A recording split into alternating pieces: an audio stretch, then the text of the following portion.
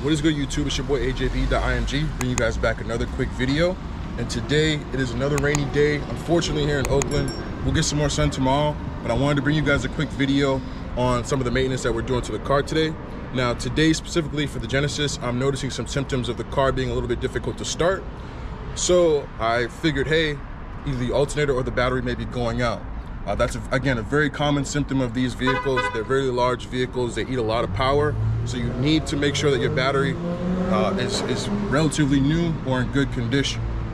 Now, the way that you can check and see what the condition or the age of your battery is simply by, again, removing all of the accessories that you're going to see, the covers here in the back, and actually locating the battery in the back compartment of the vehicle.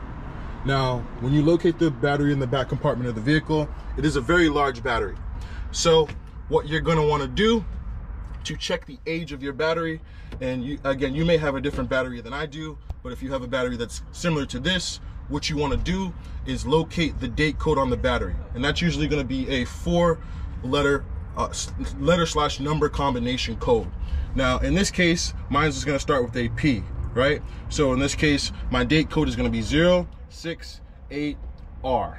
Now, what that means is the 6 stands for the month that the battery was released, and the 8 stands for the year that the battery was also released. So what this is telling me is that this battery has not been changed and was actually put in this vehicle on June of 2018. Now, we are in 2024. So that means that this battery is almost 7 years old, if we do the math, if I'm doing my math correctly. So this battery is up for change. It's up for renewal at this point. And that's why I've gone ahead. I'm here at Autozone and I've gotten an H8 AGM battery that I'm going to be swapping out today in the vehicle. So I'm going to show you guys step by step how to go ahead and swap this battery out. It's very simple. You will need, I believe, a 10mm socket/ratchet, as well as a 12mm socket/ratchet, and maybe some gloves and a little bit of strength. So let's get right into it. All right, so the first step that we're going to want to take is to remove, first of all, get your 12mm ratchet and remove the 12mm bolt that you can see here that is holding the battery down. You want to actually remove this hole down. So we're going to go ahead and remove the hole down first.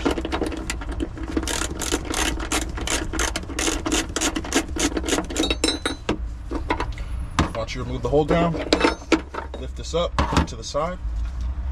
Step 1's complete. All right, guys, step 2 is going to be to get a 10mm socket to remove the 2 battery terminals that are here as well as here.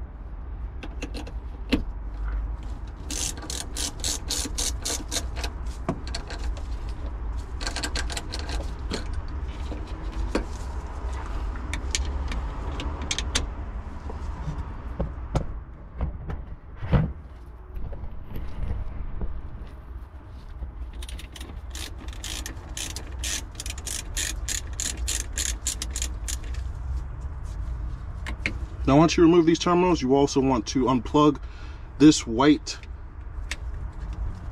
plug that you see here and remove it out of the little plastic grommet.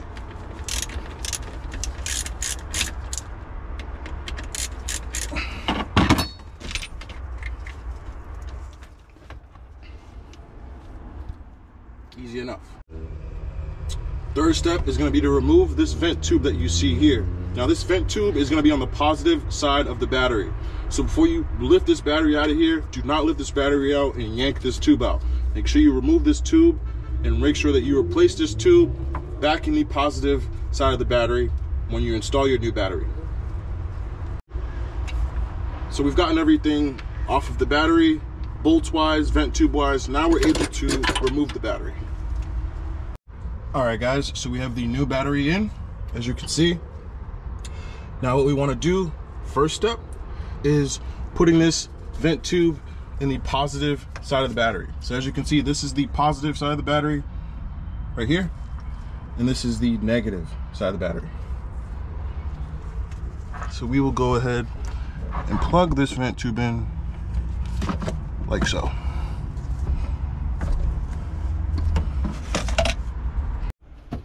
Alright guys, so we've got the battery seated. We've got the vent tube back plugged in on the positive side of the battery. We're going to go ahead and connect these two battery terminals, the positive and the negative side. And they're both 10 millimeter as restarted. So we'll go ahead and screw these back in.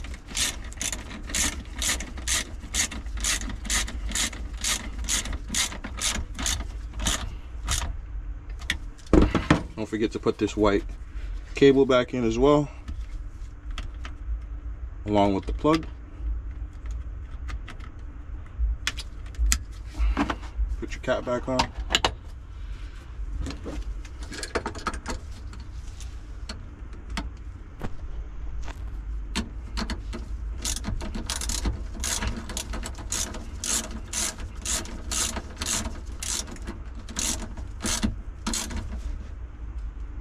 All right, it's in there tight. Now the last step is going to be to put this battery tie down in, which is the 12 millimeter socket / ratchet. So that is what we'll do as this last step. All right guys, so last step is going to be to put this battery tie down back in so that your battery does not go flying in the back of your trunk. Do not want a 15-pound battery flying in the back of your trunk.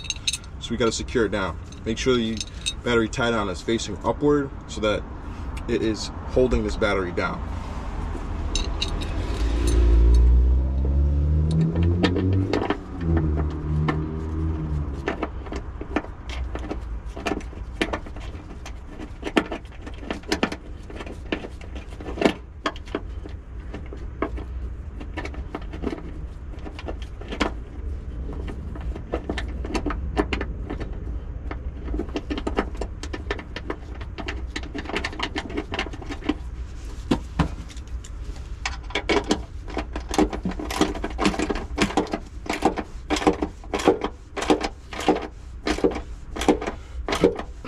Alright, nice and tight.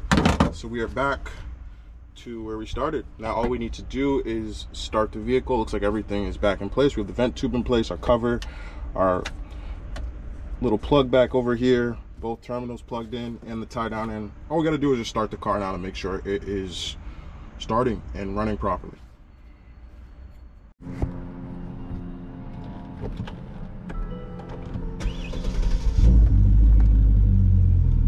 Perfect. No lights on the dash. Obviously my trunk is open, but that's how it's done. You don't need anybody from AutoZone to help you. Just make sure you bring your ratchets with you. Again, you can do this by yourself. Just believe in yourself. Take your time, and it's very simple. So I hope you guys have a great rest of your day. Again, the rain today does not keep a car repair away, and I'll catch you guys on the next one, man. Deuces.